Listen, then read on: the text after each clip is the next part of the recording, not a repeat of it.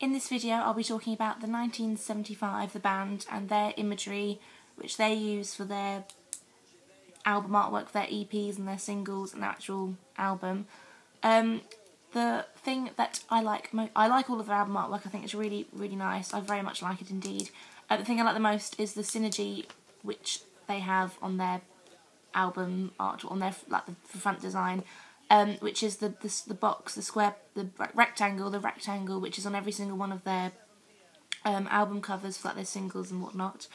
It's either edited on the front, laid over the top of a picture, or if their actual album, it's actually a square box light. It's a light in the shape of a square, and it creates the white box, which is very nice indeed. But mostly it's just a thin white box edited on top of an image with the 1975 written inside the box, which is very nice. It's easily recognisable as the 1975 product. I think even without the words the 1975, I think you'd be able to recognise if you're a fan of the band indeed. The images they use, their actual artwork, is always in black and white, and it's usually photography as well. It's never kind of artwork that they've created themselves or had created for them. It's always photography. And it's very simple images, and they're quite obscure as well. There's no obvious meaning that can be kind of derived from them. They're very kind of for example, one there's an extreme close-up of a bed sheet.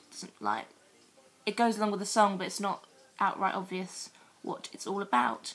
Another one is a shadowy figure with kind of white lights around him, and again it's not obvious at all what these mean, which kind of goes along with the convention of the alternative music genre style, which is something Izzy and I are very interested in exploring and using for our artwork. Like I said, we want to do the same with our kind of triangle for Alt J and Sim's silhouette to the side of his head, which we have on our designs we've already created. So it's kind of recognisable as our Alt J product, as opposed to not having any connection at all, especially between the digipack and the poster or the advert.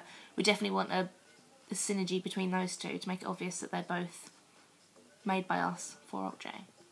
Again, simple designs which are easily recognisable and similar to each other will be good. So the ones we've already created are quite nice already.